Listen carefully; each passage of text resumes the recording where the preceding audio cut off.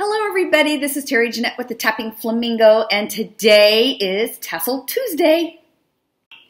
So for today's Tassel Tuesday, I'm actually going to make a pair of earrings with these fun tassels. After we're done here, if you go and use the hashtag Tassel Tuesday, you can see all the other people who are collaborating with us. This collaboration is hosted by Creating with Jovi, and it's an open collab. So if you would like to join in on the fun and you have a creation that you're doing that involves tassels, doesn't have to be jewelry or whatever, just any type of tassel creation, I hope you consider joining in with us. Now let's make these earrings. So I'm using some items I got from Jesse James Beads. Aren't these gorgeous crystals? They have a very faint purple tint to them. Kind of a lavender. It's not really lavender, but I see a little purple in there. And I thought it paired really well with these lavender tassels. And I have these little bead caps. And all this came from Jesse James Beads. I'll leave an affiliate link down in the description box if you'd like to go check out their website. They have some really beautiful, high quality items there to create with. I'm going to use an eye pen. And as you notice, we're mixing our metals. These are kind of a brass colored, and then I'm using a silver tone eye pen, silver tone little tiny seed beads, and a silver tone ear wire. So the first thing I want to do is to hang this tassel onto this eye pin. I'm just going to open it up carefully, stick that on there, and close it back up. And look at the movement we're going to have on this. I absolutely love these tassels. They are so fun. And then now I'm going to take the little silver tone seed bead and the brass bead cap. And then we're going to put our giant crystal on. Ooh, these are going to be fun. And then we have another bead cap and then another silver tone seed bead. And that's going to be our earring.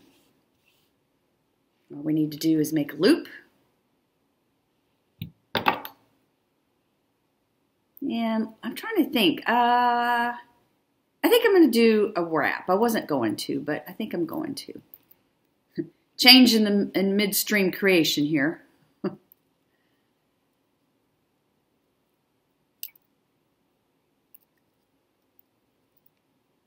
I usually like to use my fingers to do this, but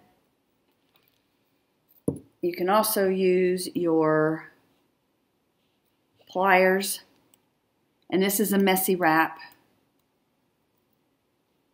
So I'm going to finish wrapping this and tucking in the end. And I've got it all wrapped and tucked, and I kind of did it in a funky way because in midstream I decided to go from just a simple loop to a messy wrap loop. So let me show you kind of more how I do it.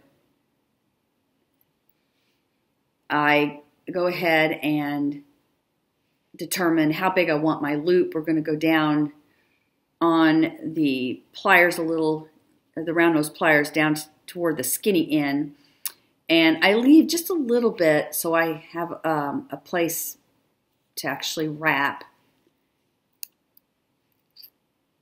and then I just bend it and wrap it around and tuck it. And the reason I decided to do a messy wrap rather than just a simple loop on these wires are a little they're kind of flimsy, and I didn't want the loop to break or to come apart. So this is a lot more secure than just a regular loop. Well, let me tuck this in, and then we'll hang them on the ear wires. All right, now to hang them on the ear wires, just open it up like this. Hang it on like that. And we have ourselves some earrings. These actually were very quick and fun to make. I love making earrings. And I like making all different earrings. We have instant gratification just about. Aren't those fun?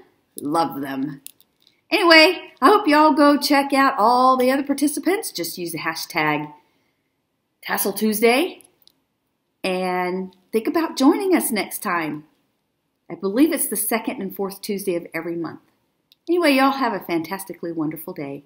This is Terry Jeanette with Tapping Flamingo, signing out for now. Bye-bye.